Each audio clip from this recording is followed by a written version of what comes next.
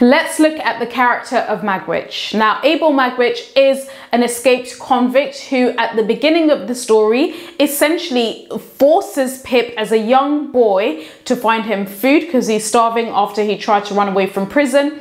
But also he offers him a file, so he has to locate a file for Magwitch in order to try and secure his escape. However, he is ultimately recaptured and he disappears for the rest of the story because he is sent off to Australia as a convict. However, we then learned that whilst he was in Australia, he made a fortune, especially as a farmer, and he was really inspired by Pip's kindness towards him, and thus he is the person that builds this fortune and then offers this fortune to Pip, initially as an anonymous donor, but then he later reveals himself to Pip many years later when he's much older. We find that he also has a very dramatic change. Firstly, he dramatically changed from being a convict, a very lowly convict, to a wealthy man. But secondly, he has a dramatic change from being a very terrifying, scary convict initially to being an old, kindly man. So not too kindly though, because even when he's much older, he still has a massive edge to him.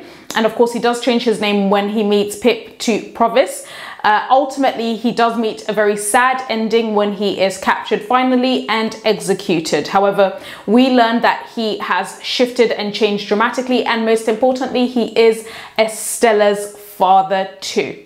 Now, when it comes to writing about Magwitch's character, he is a very important and interesting character in the novel Greater Expectations. There are lots of key quotations you need to be aware of, and I've selected the most relevant ones, which I've highlighted all the word level analysis to do when writing about his character, either for your coursework or exams. So let's look at these quotations, and they are a mix of how others describing, primarily how Pip describes him, and of course what he says within the novel. Now, the first quotation is how he is described in the opening of the novel when Pip encounters him. We learn that he is a man started up from among the graves at the side of the church porch. So when Pip first encounters him, he was hiding, he jumps up, he's in the graves with a narrow churchyard, and of course he is the person that forces Pip to go and find food for him and also find him a file that he really needs to secure his escape. Now, the word level analysis you want to do here, which, and this is in terms of highlighting just how terrifying Magwitch looks, is firstly the juxtaposition of graves and the word church, okay? So they're not necessarily direct opposites, but the idea of graves is to do with death, horror, terror, and this is a contrast to church, which is associated with purity, okay? So of course here what this does is it establishes Magwitch as a very terrifying convict, also a very cruel person, okay? Don't forget that he also terrified young little Pip, who just had to respond by doing what he wanted.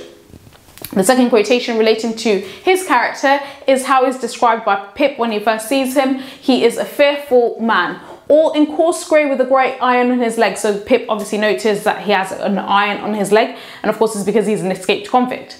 Now, the word level analysis you want to do here in the description of Magwitch at this stage in the novel, this is the early stage in the novel, is firstly the adjective fearful to show just how terrifying and how scary he looks, and also the alliteration of G in grey and great, and finally the noun iron, which indicates to us as readers that he is a convict, he is a disreputable character. The other quotation to bear in mind with his character is when later on in the novel he becomes Provis, he goes off to Australia, makes a massive fortune, and he tells Pip, and he reveals himself to Pip later on as his benefactor. And he tells Pip, "It weren't easy, Pip, for me to leave them parts, nor yet weren't safe," okay? So bear in mind that he speaks in a certain dialect that indicates that he has had no education nor formal training. This is shown in terms of word level analysis with the repetition of warrant twice here, so there, as well as weren't safe. Of course, this means wasn't. And this shows that he didn't have a formal education. He comes from working class background. But equally, you want to focus on the verb leave, which is describing how difficult he found his journey, leaving, escaping and so on, and then also building his fortune in order to help Pip.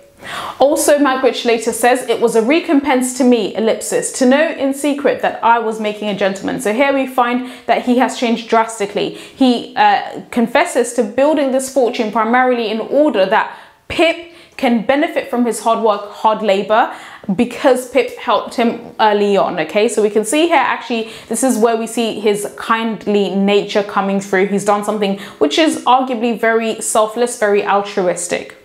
Now, as you can see here, he was very, very gratified to know that Pip was becoming a gentleman in high London society, and this is shown through the noun gentleman, but equally you want to focus on the pronouns me and I to focus on how Magwitch was so inspired by the idea that he could help Pip so dramatically. The next quotation for his character is when we can see that he almost takes Pip on like a father would to a son. He states, "Looky here, Pip. I'm your second father, you're my son, more to me nor any son," right? So here he's basically saying you're like a son to me, more than any other son, which obviously is a little bit ironic because he actually has a daughter who hasn't donated a massive inheritance to. However, here we can see his transformation again. He goes from being this convict who only cares about his own self-survival to somebody who cares about someone else, to the extent that he almost wants to be a second father to Pip. He understands that Pip is also an orphan.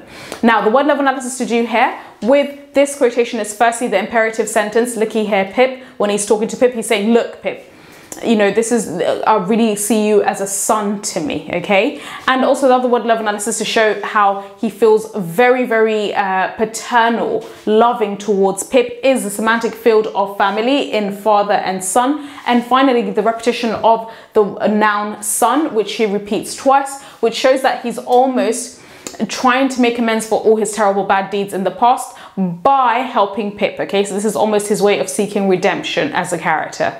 So that's it when it comes to all the key quotations to bear in mind for Magwitch's character.